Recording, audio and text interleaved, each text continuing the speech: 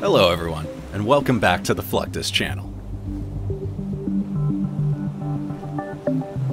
Fuel shipping accounts for nearly a third of global maritime trade. The capacity of the world's fleet of tankers transporting crude oil, gas, and petroleum products has increased by 83% in the last decades.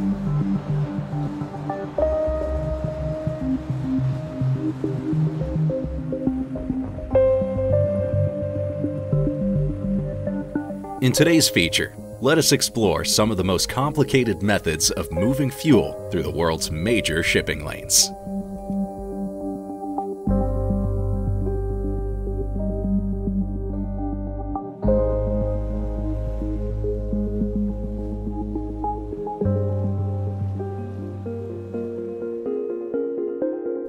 Since many energy-dependent locations are situated far from gas reserves, building pipelines would be too costly or impractical.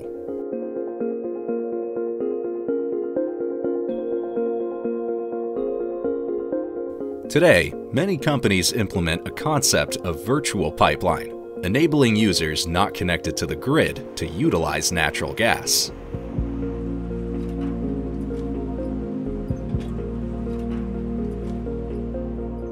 Through condensation, gas may be cooled to become a liquid, which reduces its volume and makes it easier and safer to store and be shipped overseas.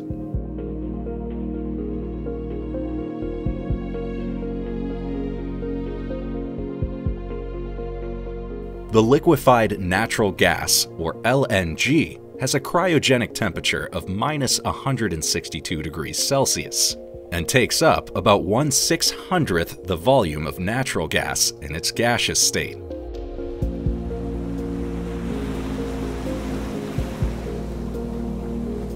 This allows efficient transportation by ships.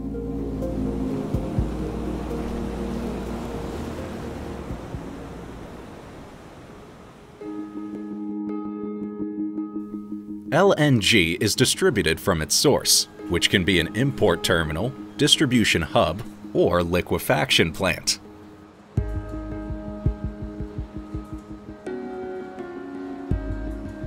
Cryogenic ISO containers are then placed on a trailer and moved to the regasification station, where LNG is stored and vaporized for use. Once loaded into containers, LNG travels to the port of departure, where containers are further loaded onto a supply vessel with the help of heavy lift cranes.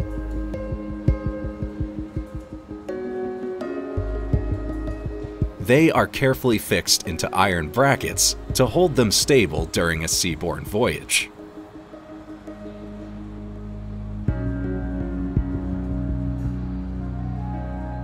Following the inspection by the ship's crew, it sets sail towards its final destination.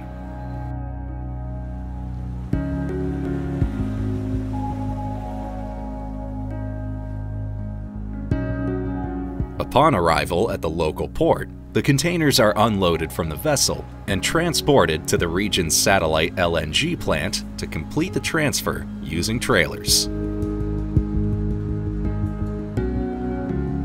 LNG is then discharged at the plant and can further be available for use through the local pipeline system.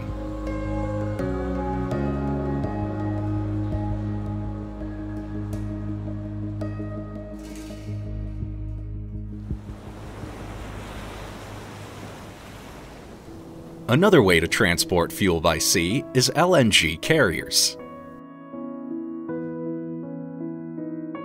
With LNG's boiling point being extremely low, transportation by sea requires advanced technologies, such as tanks made of materials designed to withstand ultra-low temperatures.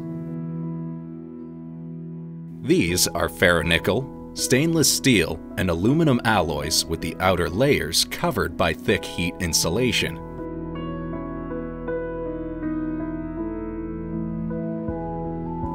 However, part of the cargo is still affected by the outside temperature and naturally vaporizes during transportation. The boil-off gas can be used as fuel for the vessel.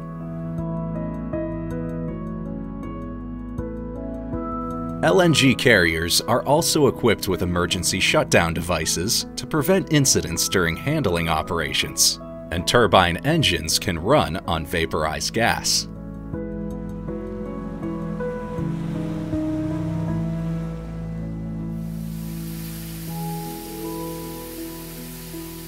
Due to its hazardous nature, weekly fire drills and other firefighting activities are crucial to the crew on board the vessels.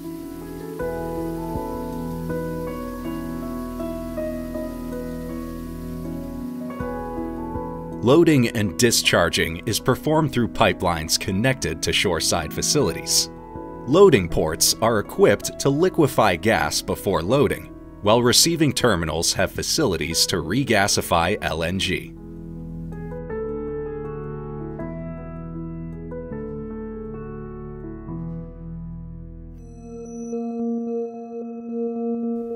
A rather advanced method of seaborne transportation is the floating transfer terminal.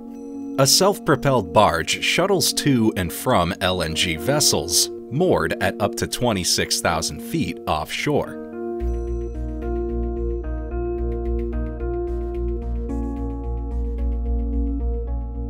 A hybrid hose handling system that permits a safe and secure connection with the LNG vessel uses the barge as a foundation for transfer. The fuel and boil-off gas are then transferred from the barge to any shore facility using cryoline LNG floating hoses. The technique combines high levels of flexibility, dependability, and extended service lives to fully satisfy the offloading needs of LNG operators and contractors with regard to safety, flow rate, and operational availability.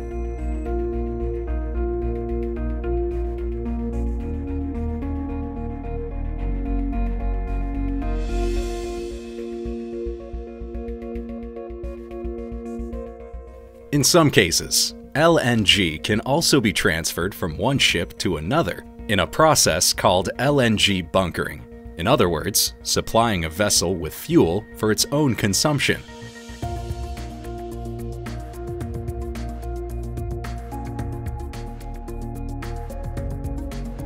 The main benefit of using LNG fuel is the significant reduction in pollution compared to heavy fuel oil, marine diesel, or marine gas oil used to refuel ships.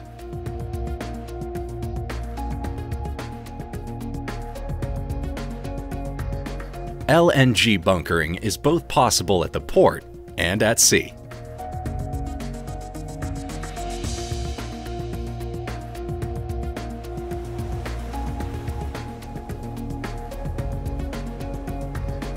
When it comes to ship-to-ship transfer in the Arctic, the two vessels steam at slow speed prior to connection, with one vessel at anchor and the other vessel approaching by itself or with a tugboat support. The vessel's crew send messenger lines and mooring lines to each other while maintaining constant distance or gradual side-to-side approach.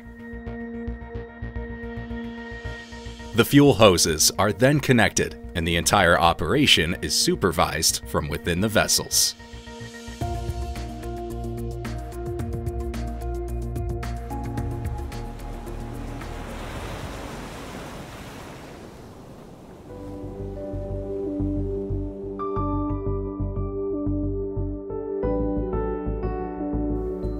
Besides the more environmentally friendly LNG, crude oil is widely used in many parts of the world.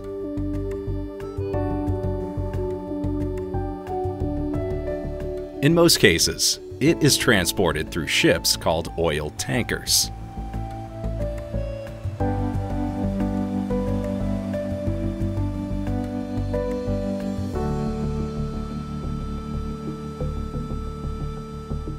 Today, many tankers can be loaded directly from oil fields at sea. To do this, they moor up to a gantry, buoy, or turret. Modern tankers are specifically made to load from a single point mooring at sea at the bow. Through the midship manifold, Crude oil can be loaded onto a tanker from a number of offshore facilities or a traditional oil terminal. The oil is transferred to the vessel's piping system via an inline swivel.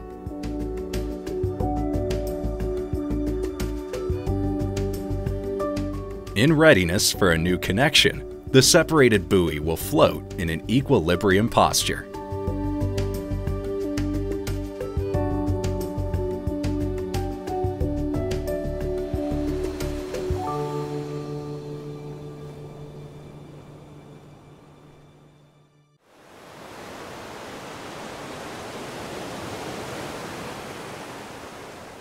Crude oil and petroleum product tankers are the largest ships, ranging in size from small coastal vessels of 200 feet long. These are able to carry 1,500 to 2,000 deadweight tons to enormous ships of more than 1,300 feet long, with up to 550,000 deadweight tons on board.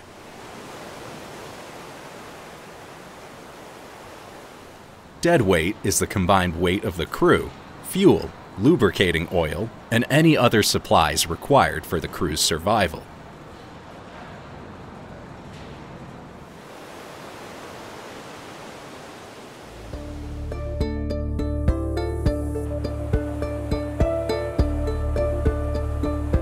A completely unique method used by only a few countries in the world is air refueling.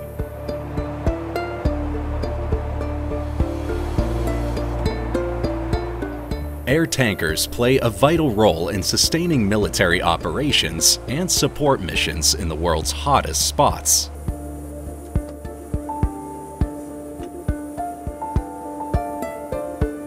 Two aircraft meeting less than 50 feet apart at more than 20,000 feet above the ground, traveling at speeds close to 400 miles per hour, while a tanker replenishes another aircraft with the fuel necessary to continue the mission.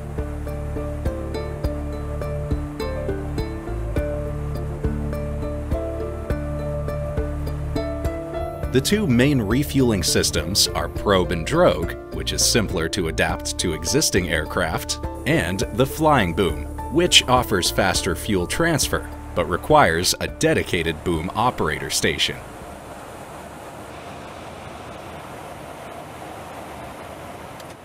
The tanker is the airplane that supplies the fuel, while the receiver is the aircraft that receives the fuel. The two aircraft begin the aerial refueling with pilots inching closer to one another with their aircraft, while still maintaining a gap of approximately 100 feet. The probe operator plugs the probe into the receiving aircraft using the boom-type probe.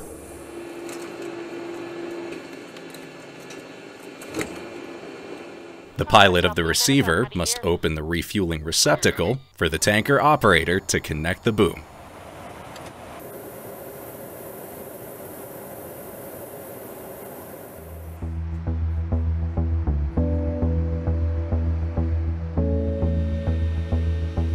The U.S. Air Force has a few notable flying machines that are designed to perform the refueling task with ease.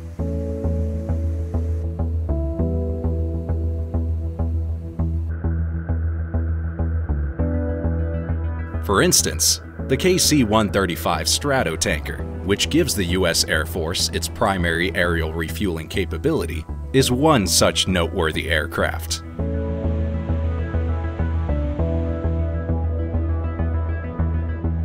A dedicated operator sitting at the back of the tanker executes the flying boom technique. He maneuvers a telescope tube into a slot that is close to the receiver plane's front.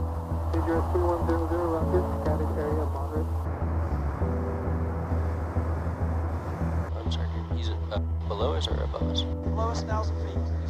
The aircraft does, however, include a shuttlecock-shaped drogue that may also be used to refuel some types of planes.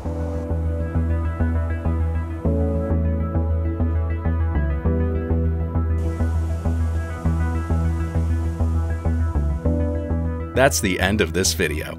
I hope you enjoyed it. Make sure to subscribe to this channel so you don't miss any of our new content. See you next time.